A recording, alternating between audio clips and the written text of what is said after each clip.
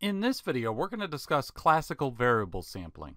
Classical variable sampling is similar to monetary unit sampling in that we're trying to estimate the amount or the value of some characteristic in the population, maybe the value of accounts receivable.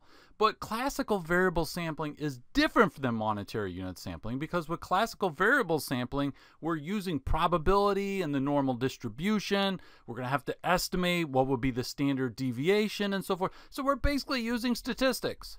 So it's more difficult to use classical variable sampling, so it's not as common as monetary unit sampling in actual audit practice. And there are a couple other pros and cons as well. So when you have a situation where you're expecting very small misstatements, like if there are going to be any misstatements in the sample, that they're going to be very small or maybe none at all, then classical variable sampling is not as useful as monetary unit sampling. Okay, now we want to use classical variable sampling when we're looking for understatements. Okay, maybe understated liabilities, or if we have a lot of different balances with a value of 0, which could indicate maybe there's some unrecorded liabilities. That's when classical variable sampling is going to be most helpful.